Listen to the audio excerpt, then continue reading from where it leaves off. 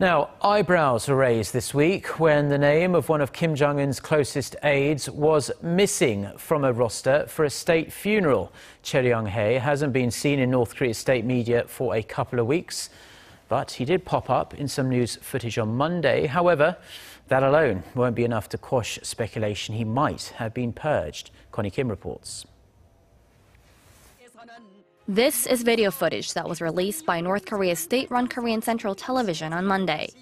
Secretary of the North's ruling Workers' Party, Choe Ryong-hae, is seen standing next to Kim Jong-un and assisting him at a site inspection. Choe is one of Kim's aides and often serves as his envoy on trips to Russia and China.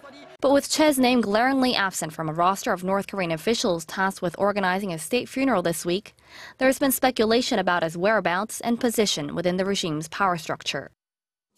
We've yet to see an omission like this. We are open to all possibilities and we are attempting to get more information. Choe's name was last mentioned in the North state-run Rodong-sinmun newspaper on October 31st. With Choe visible in the videos, some North Korea watchers say his absence from the funeral roster could be due to health problems or another unavoidable reason. But it's important to note the regime does not erase footage of a purged official right away to hide any changes in the hierarchy and to confuse the outside world. This was the case when Defense Chief Hyun was executed earlier this year.